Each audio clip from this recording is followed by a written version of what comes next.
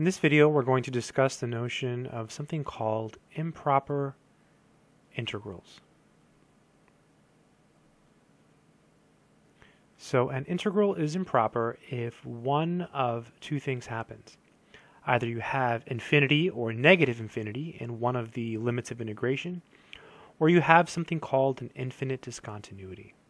So let me go ahead and write that down. So you can have infinity or negative infinity as a limit of integration. So if that happens, we say the integral is improper. Or you could have an infinite discontinuity.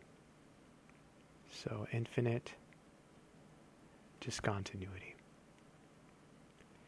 And infinite discontinuity is typically what we run into anyways when we're looking at things in calculus. So for example, if you look at f of x equals 1 over x squared, this is not continuous at 0, and we say it's an infinite discontinuity because if you look at the graph of 1 over x squared, it looks like this. And so when you take the limit as x approaches 0, you get infinity. So that's an example of an infinite discontinuity. Basically, you have like some type of asymptote. So let's do some examples where we just identify if the integral is improper or if it's not improper. So EX means example. And the question will say, is it improper? And we'll just say yes or no. So let's see A.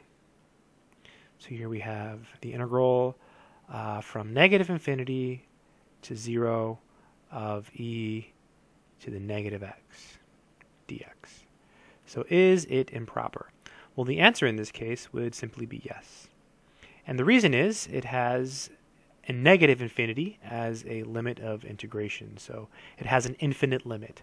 So this would be an improper integral. Let's do another one. All right, good stuff. How about something like this? Negative 1 to 2 of 1 over x minus 1 dx. So this would also be an improper integral because when x equals 1, and 1 is between these numbers, that matters, we have an infinite discontinuity. So this would also be an improper integral. If instead, let's say we take the same example of 1 over x minus 1 dx, and we change the limits from, say, 4 to 7, then in this case, this is not an improper integral. Sure, it's not continuous at 1, but 1 is not between 4 and 7, so life is good. So this is not an improper integral. D. Say we have 1 to infinity of sine of x dx. This would be an improper integral, so the answer would be yes, and the reason would be because of the infinity. So again, as a recap, an integral is said to be improper if you have an infinite limit of integration. In other words, at least one of the limits is infinity or negative infinity, or if you have what's called an infinite discontinuity. Basically, that's just a discontinuity where if you take the limit, you're going to get infinity or negative infinity.